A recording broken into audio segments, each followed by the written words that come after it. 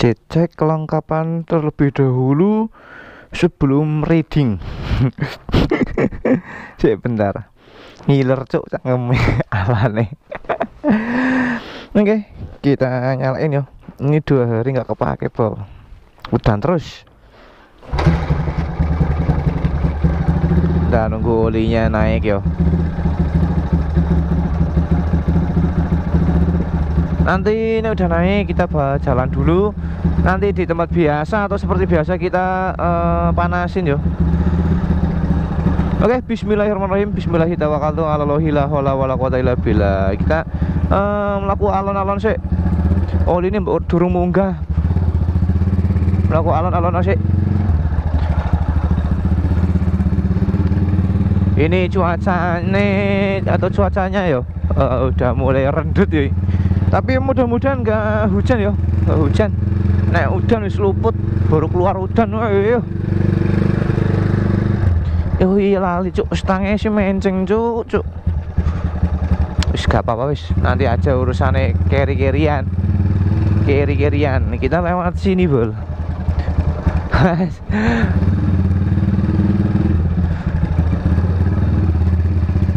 Men, para viewer atau para penonton itu nggak bosan ya lewatnya kok jalannya ngono-ngono ya lo. Ya oke, jadi kita lewatin jalan yang lainnya men rada beda ya.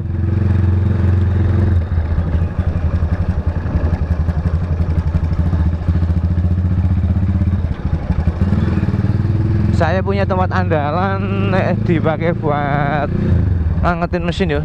Selain di lapangan.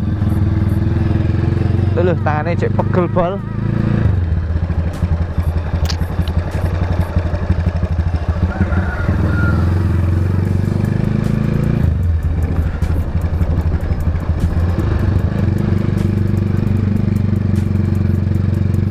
Kalem di sini kadang-kadang telonyoran juga iki. Oke.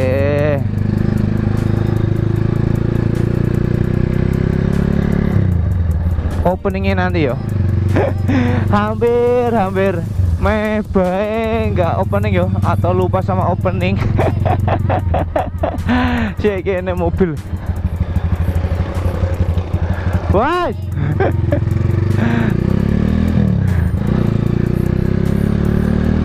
Openingnya nanti yo. Ini mesinnya belum hangat masalahnya. Iya oke bolo. Assalamualaikum warahmatullahi. Sebentar baru nutup kaca. Main openingnya rada merdu-merdu ngono iki lho. Anjay, matane.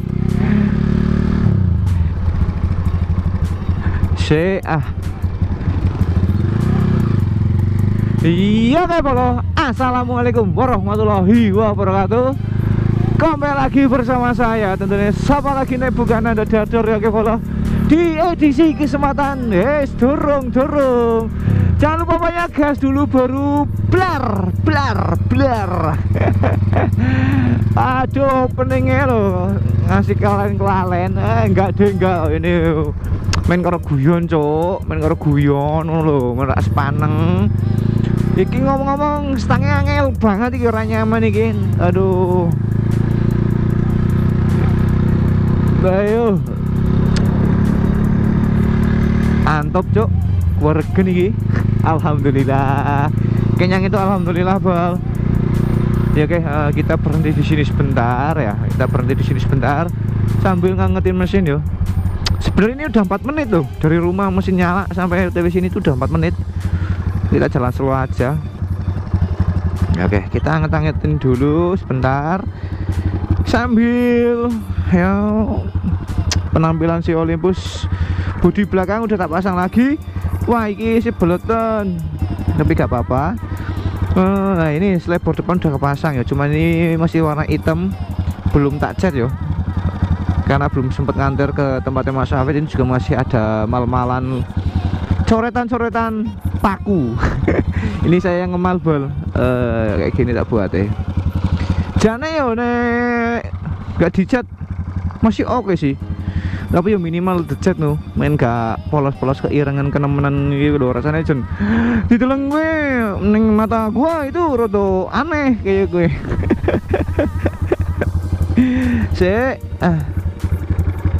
yo wis karo mlaku alon-alon waten kelakon. Jangan lupa berdoa sebelum reading dan hati-hati tentunya ya. Belajar dari pengalaman saya kemarin saat insiden yo. Ini sama matane komenane lho Jo. Aku yo sampai nek nonton lagi yo kadang-kadang aduh pegel.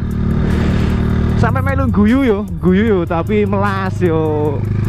Jengkel sih enggak lah ya. Cuman sedikit mandar-mangkel gitu loh. Bisa-bisa nih ngono gitu, tapi wis gak apa-apa lah, itu udah berlalu ya wis. Yang penting sehat-sehat aja. Ini kira-kira lewat sini tuh dalannya becek enggak yo? Mosok ya nek becek aku harus putar balik ya nggak mungkin. Sebelah ram nek putar balik no. Halo. anjing. Ya oke, jadi diusahakan nek ngonten itu jangan terlalu banyak apa yo? Ya nggak hanya ngonten, berkendara jangan terlalu banyak ini sing suwe gitu apa ya jenengane nek bahasa Jawa aku yang ndelenger yo. Bahasane nyong ki ndelenger gitu loh. Ora fokus lurus lho. Nek ndelenger boleh cuman aja kesuwen ngono gitu loh.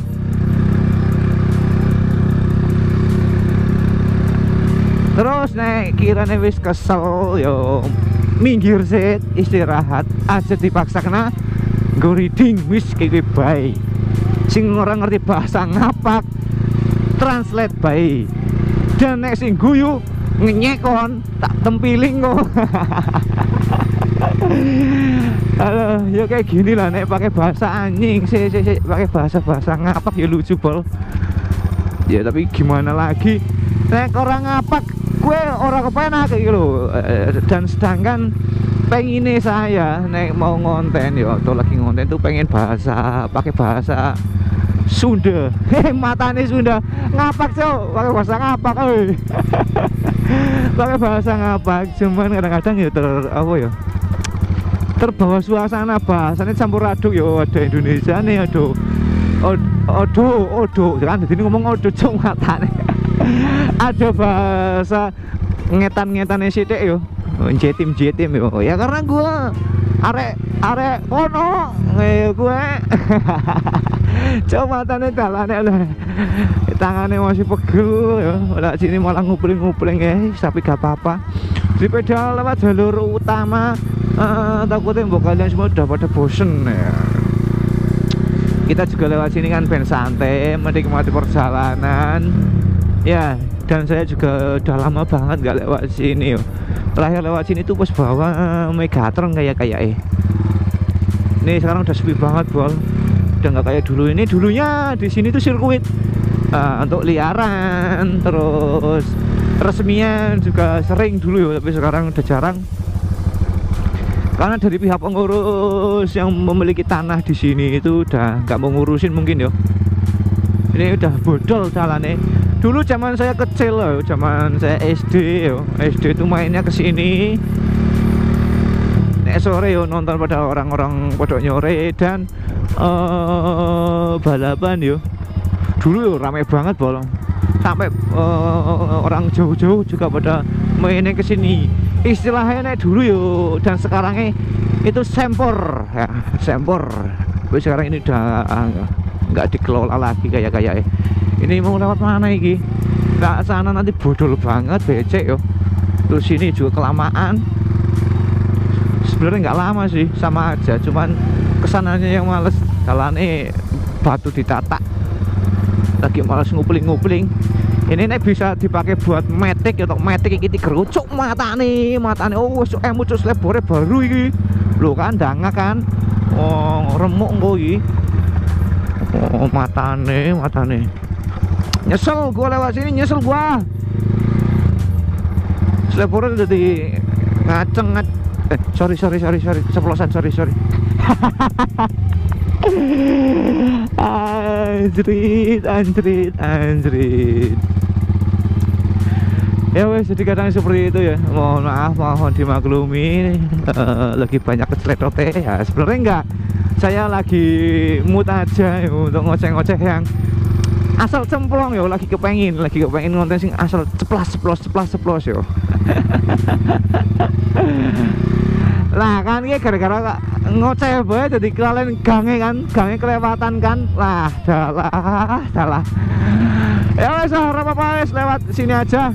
Jalan bodol gak apa-apa wes lah. Alon-alon aja, nggak usah banter-banter. Oh iya, sorry bolo, oke. Nah, di edisi kesempatan konten kali ini ya, ini baru tak kasih tahu. Di edisi kesempatan konten kali ini saya mau ke tempatnya Mas Mono Mondleng ya. Saya ke sana, aduh mau bersihin knalpot ya. Lewat sini ini masih bisa, ini gangnya masih aman. Jujur li, gua tangannya atau jarinya pegel ini, masih linu. Terus lewat sono kebanyakan ngopling ya. Jadi gue lihat sini aja. Cuk, matanya usah pada guyu, cuk. anjing. Aduh. Stangnya wis ora nyaman banget, guys. Nanti ya nek di tempat Mas Mono ada holo ya tak lempengin pol. Mau beli stang belum bisa iki, dan akal-akalan belum ready. Ayolah juragan spare part, ayolah aku yo pengen lampu bilet, yo pengen stang anyar.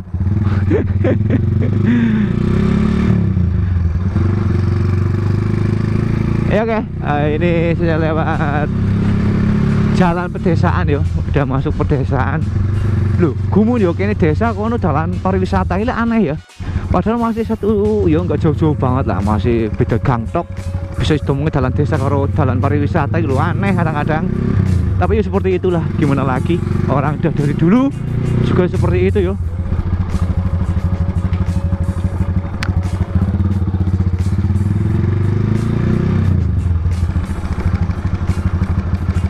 Nah tadi nih lewat sana itu jalannya rontok bol, udah ambrol jalannya yo, waktu ditata.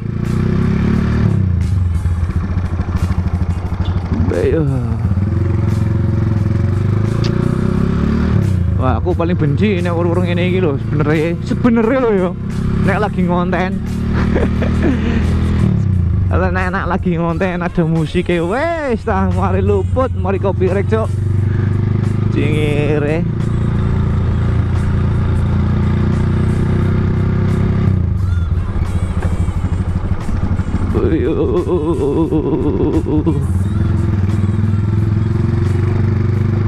Wah, budine gemrobyok rek eling.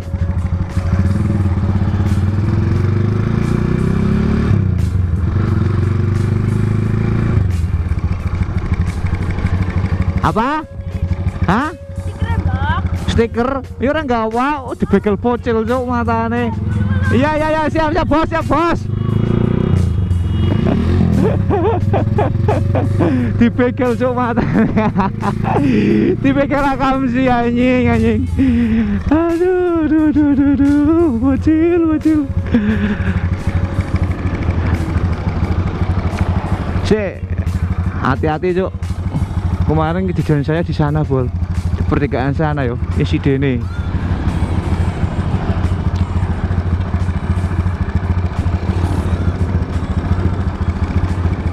Banyak banget anak-anak pada pulang sekolah ya, anak SMP pada nyapa bol. Seleben duku cuk. Suwene lah. Itu orang dadine kayak gitu terus. Minimal ngunyur sih dek. Ini tidak untuk ditiru yo atau disonto yo. Suwen iki nggo. Cerlah ujun. Tente ini ku malah ngenteni sih kepriwe. Oh, alah mata ger. Kang kulon ngason, Bok. Ngeslo, Bok, gantian, Bok. Ngunyu bae lho padha lho.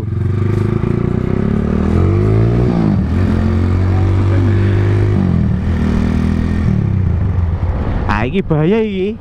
Jadi jangan disalip, kita pelan aja.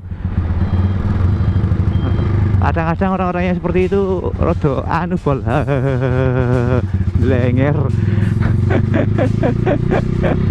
delenger kok. Ya kayak gini ya, nek lewat jalur ini ya rata-rata mesti wongnya pada delenger gumun ya. Aduh yung, waduh becek pol cuk. Kita merangkak aja pelan-pelan aja, pelan-pelan alon pak nih, berarti pak. Duh beta kumbah wisan. Yes, alonan cuk. Karo istirahat tangannya pegel ya we bolo. Berhubung ini bener lagi nyampe di tempatnya Mas Mono, jadi yuk mungkin tak skip dulu, tak sambung lagi nanti yuk. Ini saya pelan-pelan aja karena nanti kotor banget motornya. Budi ini berisik iki, kelalen kurang kenceng.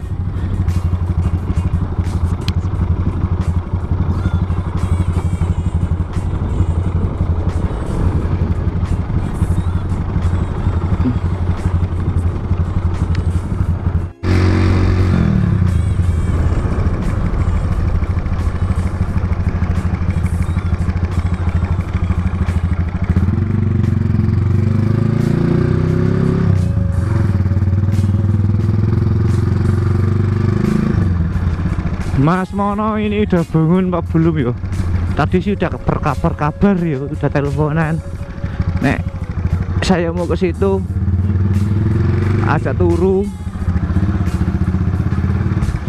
Ya kayak gue biasanya Mas Mono nek nggak ada temennya tidur gitu. Oh itu ada bapak baru pulang. Itu ada bapaknya Mas Mono baru pulang. Dan numpang lewat gerimis kok. Bisa nih loh. Sampai tekan iki lho urung ngonten. Urung ngonten. Udah ngonten tapi belum rampung iki.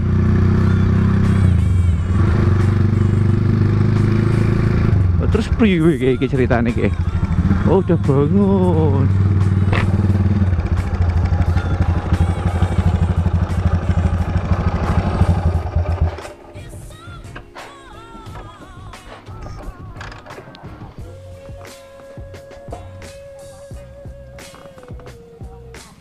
Hah? Ngaduk, oh kayak ngaduk ngono. Walah yo.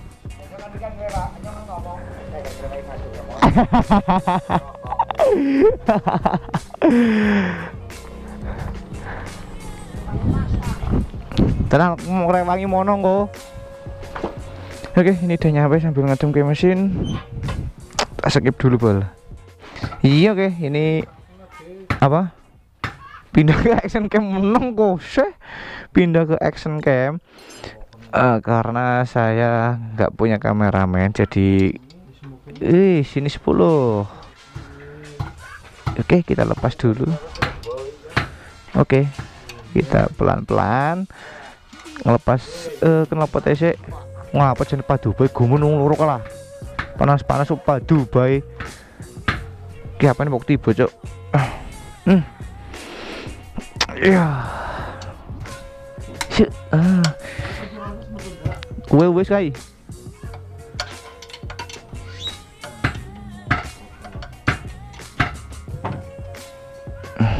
Oke, kita harus banyak-banyak bersabar bol nih lepas knalpot bol, karena ini juga masih anget yo.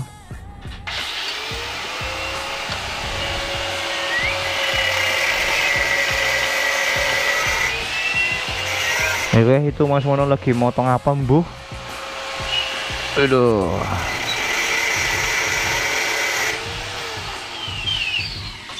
Oke, udah kelepas satu.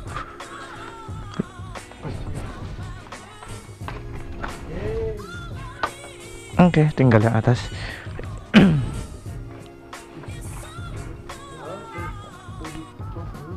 Di tapi orang ngebul banget kok. Oke, ini udah kelepas yo.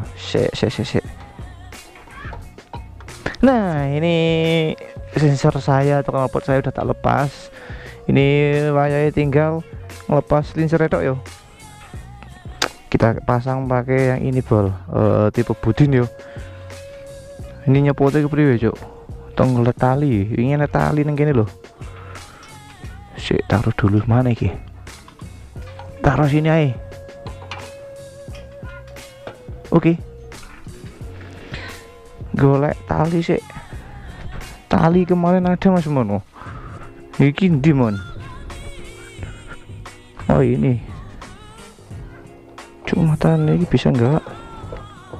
Sing geletak ana wingi. Iya ke, jadi saya tok skip dulu yuk. Ngap cuk helman pe golek barang iku ketemu tem. Iya oke bolo. Ini dudan cuaca. Aduh. Enak iki nih kayak terus terang sore.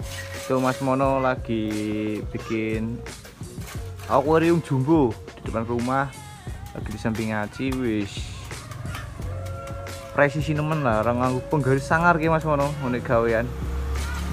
Ya oke, di edisi kesempatan konten kali ini ya, tentunya kalian semua pada udah nggak asing sih di tempatnya Mas Mono Montring ya. Sih udah pada nggak asing lagi ya tentunya ini di tempatnya Mas Mono, karena saya sedang mau buat konten sesuai requestanmu, sesuai requestanmu pokoknya.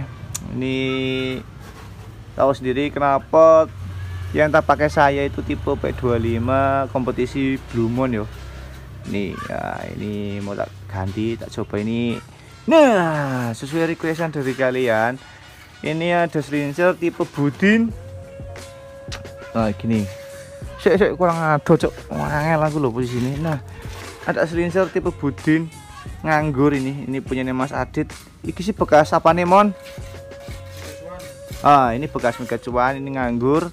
Jadi mau tak pasang ya, mau buat ngonten. Kemarin juga udah bilang Mas Adit, Dit, anu kenal pote tak nggo yo, nggo ngonten yo. Oke, los ya. Jadi tak pakai dulu buat ngonten yo, karena ini requestan ini suara siapa? Oh Mas Yudis. Kawanan apa bro? Woi, sifatnya gawe berubah. Woi, kawanan apa? Wiyo. Kawanan apa? Lah yo, turu bae kok lah. Ya oke, ini mau tak pasang di Olympus yo.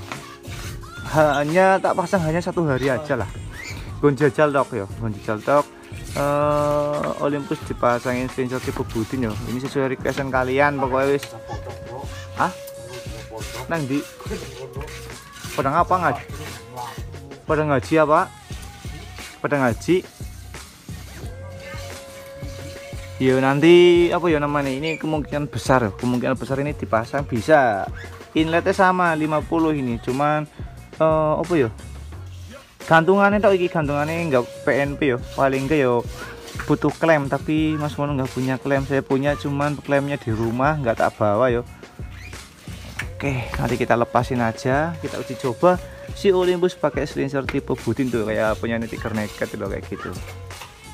Kayak apa nanti suaranya nek nggak hujan ya, nanti kita pakai buat feeding. Nek hujan ya wes kita cek sound aja di sini bol. Oke. Jadi simak terus konten saya dari awal sampai akhir, tentunya nonton ini jangan di skip dan tetap support terus channel YouTube saya dengan cara ya di like, di komen, tentunya di subscribe, dan jangan lupa bunyikan loncengnya karena semuanya itu gratis ya, dipungut biaya sebesar pun.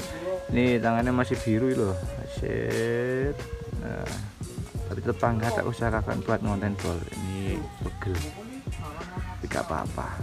Ini nunggu Mas Mono ambil kunci L itu loh, sambil nungguin selesai itu masang itu Mas Mono guys, lagi dimandori Mas Yudis itu. Oke, ini tak sambil ngelepas dulu yo, tak lepas ya, habis itu kita lanjut ngonten bolo. Iya oke. Ini udah yang P25 ke tipe kompetisi Blue Moon yo. Nah, ini udah kelepas. Rencana ini sekalian mau tak benerin paku ripetnya yo. Ripetnya udah bener merotoli bol. Tapi di tempat Mas Mono ripetnya habis. Jadi kemungkinan besar nanti kita bawa pulang. Kita ripet di rumah. Dan ke bro we, paku ripetnya berantong bro we.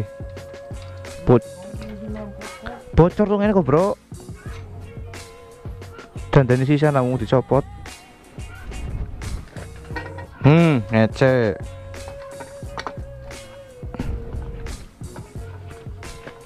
Jajal ke apa PNP.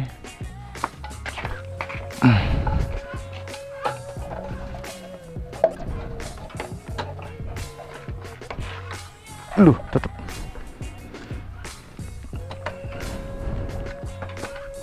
Bentar iki ngepasine iki rada angel iki. Duh, ngereh ya ngep, jebule ngep. Paksa baik. Ya potol mbok.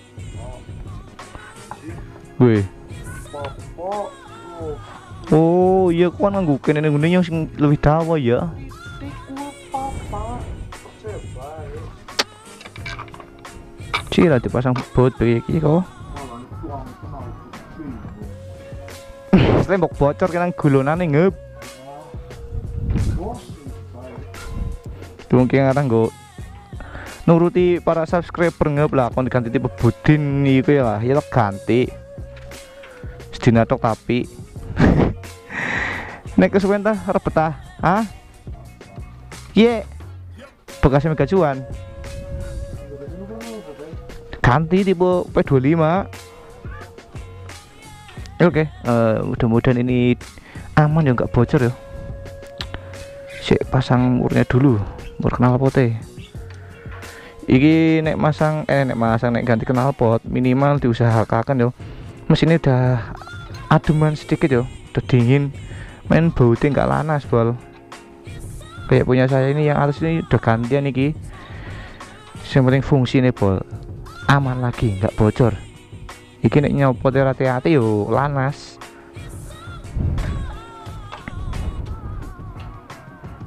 Oke, kita ambil kencengin perlahan-lahan. Si ini yang belakang gitu loh. Iki dadine ora rapet, Cuk. Iki kurang dawa iki, leherane iki. Tapi nek dipasangin yang P25 ketahuan ngono iki lho. Jadi ya seperti ini, ngono iki lho. Kucir rolas sih ngono ngep. Di burung rampung apa? Dene temen ngono kucir rolas kok.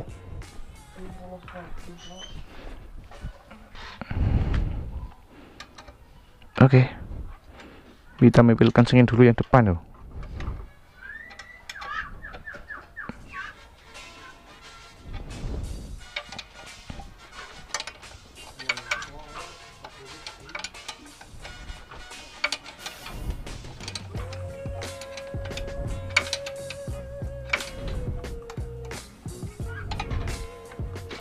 Iki nggak terlalu banyak ngoceh bol, ngap cuk. Ngoceh helman gitu loh, nang dalan gitu loh. Kan karena anak angin ngep. Ngore. Ih, santi menit. Aduh, pirnya melar bro.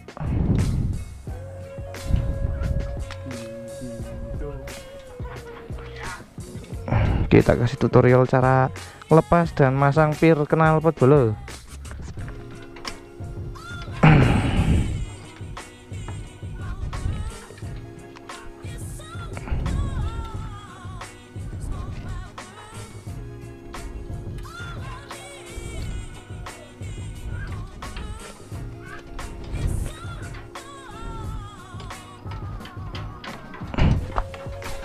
Angel lah.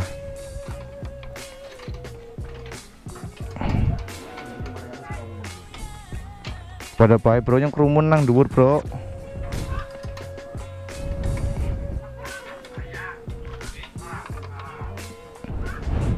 Cek bentar bro.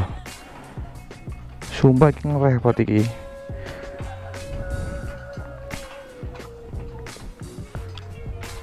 Mon. Duripir apa mon? Duripir apa pak? Yo. Oke.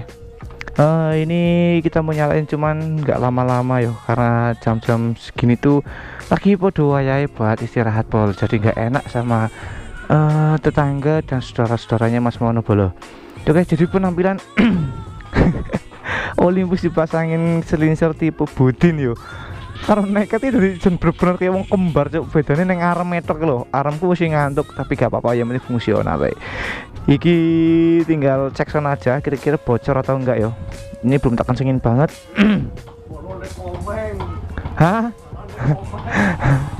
Ya oke, kita nyalain. Kemplar apa lagi ya?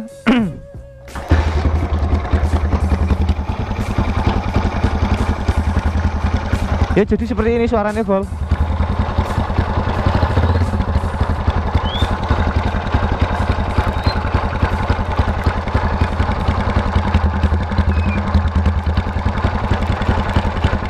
Iki kayaknya nek digawe mlaku iki meneh engker plak-tak-tak-tak engker plak-tak-tak-tak.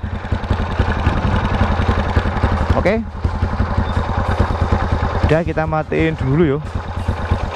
Mati woi, push.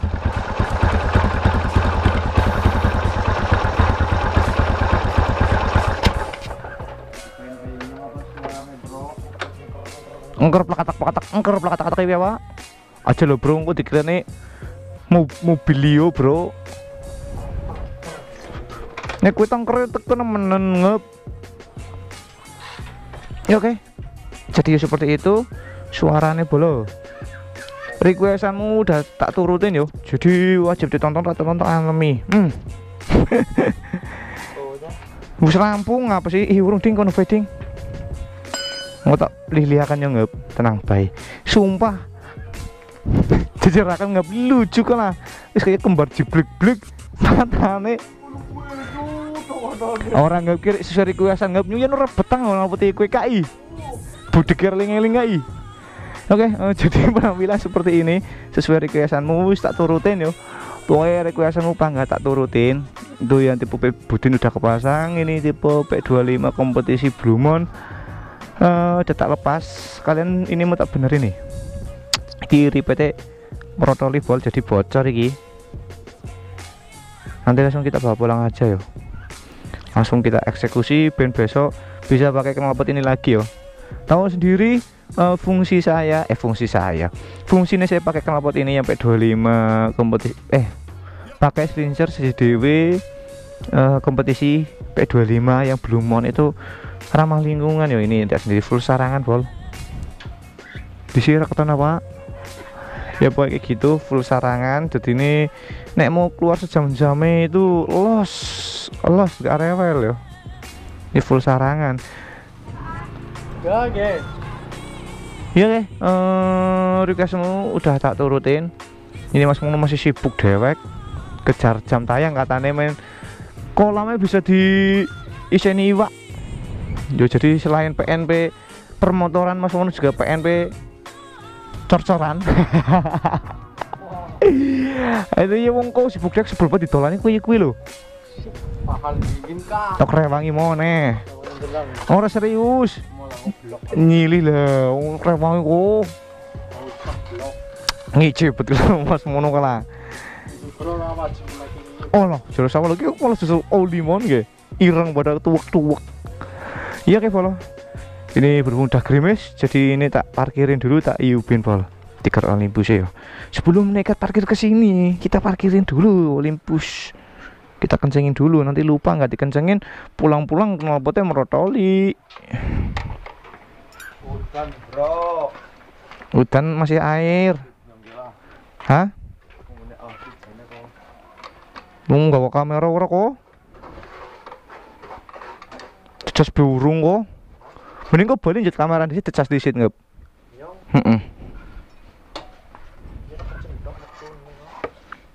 Dagang bro. Dagang. Liane dodol ki dagang daging ngep. Liane dodol panganan wedang iki lho. Lah kok dodol dagang daging. Ora karu-karuan. Nah, oke.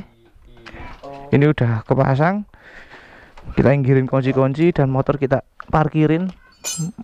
Nek udanan bak meriang bolo, jadi kita iupin. Oke. Nanti tinggal pulangnya aja bol. Oke, jadi di edisi kesempatan konten kali ini kita akhirnya dulu, sampai jumpa, sampai ketemu lagi di next konten berikutnya. Oke. Sampai jumpa, sampai ketemu lagi di next konten berikutnya. Wabillahi taufiq wal hidayah. Wassalamualaikum warahmatullahi wabarakatuh.